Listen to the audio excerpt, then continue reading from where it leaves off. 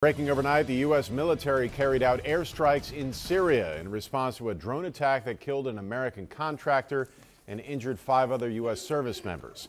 The Pentagon says President Biden authorized precision airstrikes against Iranian-backed groups in eastern Syria. The drone attack that killed an American happened earlier yesterday. 2 of the wounded Americans were treated on site. 4 others were medically evacuated to coalition medical facilities in Iraq. The U.S. has about 900 troops in eastern Syria providing assistance to Kurdish forces in preventing a resurgence of the Islamic State. We are awaiting word on the identities of the injured soldiers and the American who was killed.